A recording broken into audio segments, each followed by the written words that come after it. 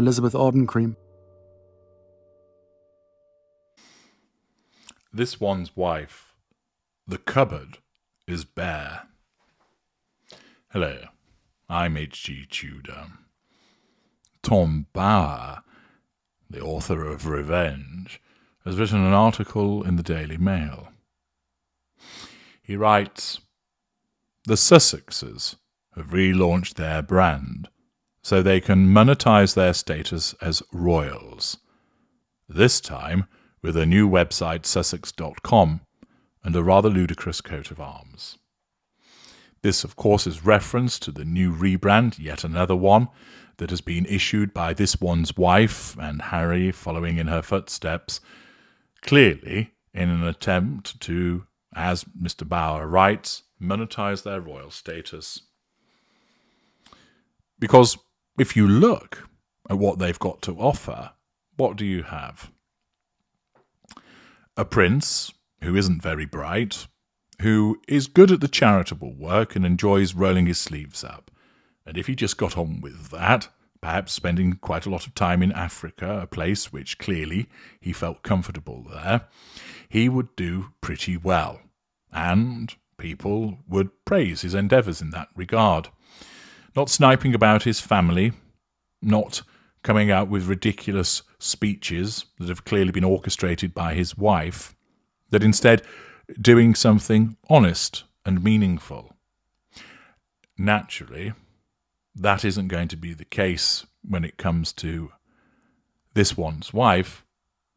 For all of her black heritage, she has no interest at all in living in Africa.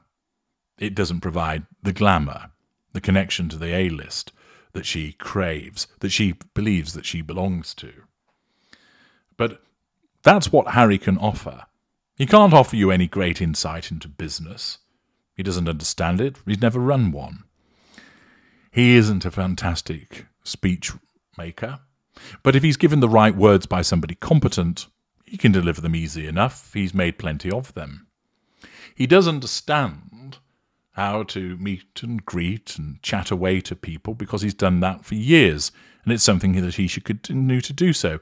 And there is a skill associated with it. It's not for everybody. But beyond that, other than what he's learned as being part of the royal family, he doesn't have much that he can offer at all. Then we come, of course, to this one's wife, a woman who, as a narcissist, believes that she's uber-talented, that she is the centre of the universe, but in actual fact is a mediocre actress and nothing else. A woman of no talent, who can't write, who can't sing, who can't dance, who can't interact with people in a meaningful way. Watch her performance at the USO debacle. An individual that's so self-absorbed that it results in everybody else thinking, what an utter douche. Somebody that taints everything that she touches with her Sadim touch. She has no insight, no brilliant observations to make, although she thinks she has. And therefore, all she has to offer is her connection to royalty. That is the only reason that people know about her, and it's the only reason why certain people have anything to do with her. Netflix didn't sign her up with that huge deal thinking, do you know what, she's got a reputation for creating brilliant content, and we see that there really is a huge amount of untapped potential here for her to screenplay fascinating programs. No, they basically thought, she's going to have a load of shit on the royal family, let's get the gossip. And they got some of it, but not a huge amount, because it actually turned more into a whinge fest and left them disappointed. Furthermore, they queered their own pitch because of the victimhood that was engaged in, and the repeated complaining meant that people got bored of it. They tired of that broken record playing, and therefore in the circumstances, what they then produced, people weren't that interested in. If she had stayed away from the complaining and just explained this is what life was like, then she may have got a lot further. But the fact is, she has nothing to offer, and the only thing that the two of them have that is of interest to certain people is their connection to the royal family. And they clearly, being the hypocrites that they are, recognise that that's all that they've really got themselves, and continue to try to monetize it. Mr. Bauer continues by explaining, you might feel the timing is odd. The latest controversy comes as King Charles embarks on treatment for an as yet undisclosed form of cancer. Scarcely what the doctors ordered, but then what can you expect? The Sussex cupboard is starting to look a little bare.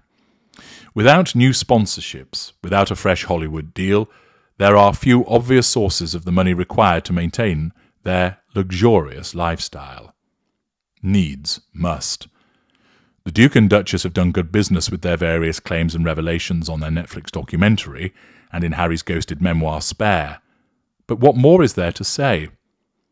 The climate seems to be changing in the United States, and the welcome the Sussexes enjoyed when they first arrived in California in 2021 is disappearing.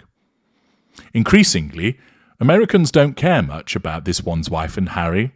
It's striking that the Sussexes were not among the many celebrities enjoying themselves at last weekend's Super Bowl. See parts passim. Perhaps they had better things to do that night. If the naked opportunism seems obvious, Sussex.com is further evidence, to me at least, of how hardened Harry and this one's wife have become in their opposition to the monarchy. Those bleating that the king's illness has a wonderful moment for reconciliation between father and youngest son fail to grasp the true state of the relationship between the Sussexes and the royal family. It is horrendous. In this light, Harry's dash to London after hearing of his father's cancer is open to being interpreted as a cynical ploy. Did Harry really believe that a transatlantic dash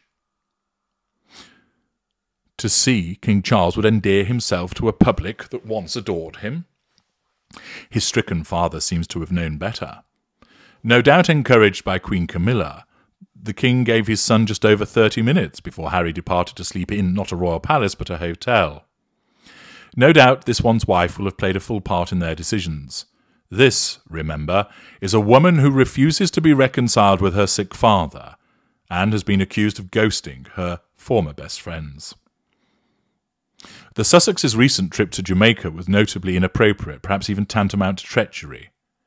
In the aftermath of the Cambridges' unhappy visit there in 2022 amid the island's bid for reparations and its talk of abandoning the British monarchy as head of state, this one's wife must have known the Jamaican government's hospitality would embarrass Britain. I suspect she loved it, not to mention the private jet, the five-star hotels and the royal treatment dispensed by Jamaica's Prime Minister. Harry and this one's wife will be carefully advised, yet Sussex.com flirts with danger, a sign perhaps that the stakes are now so high. The move exposes them to accusations of breaking a solemn promise to Queen Elizabeth that they would not commercialise the relationship with the royal family. Well, of course, this one's wife is a narcissist, and therefore anything that she says or does is subjected to the narcissist conditional asterisk, which means it can be undone, turned on its head, broken, not abided by, changed at a moment's notice. Surely the time has come for the king to cancel their titles and withdraw the titles from their children. Until now, Charles has been too tolerant about the Sussexes' money-grabbing antics.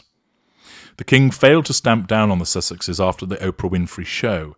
That would have been the wiser course of action. Instead, he gave their children titles as prince and princess and invited them to his coronation. Only Harry came, and then left for America in short order. Throughout this time, King Charles has been too lenient with a couple who have earned their living from damaging the royal family and Britain. It's time that changed. This latest breach of trust, a clear attempt to make money from their royal status, should be punished. Once the king recovers from cancer, he should make clear that Sussexes are no longer members of the royal family and not welcome in Britain. Strong words indeed from Tom Bauer, and legitimate ones, based upon, of course, the behaviour of this one's wife and Harry. The cupboard is bare, and thus needs must, as Mr. Bauer points out, that this one's wife looks to commercialise the royal relationship, capitalising on the titles again and again and again, demonstrating her sense of entitlement and her lack of accountability. We will see, of course, what happens next. But here is another individual identifying the poor behaviour of this one's wife and Harry with the usual call for the removal of the titles. Something which I'll be addressing in a further video later today. I'm H.G. Tudor. Thank you for listening.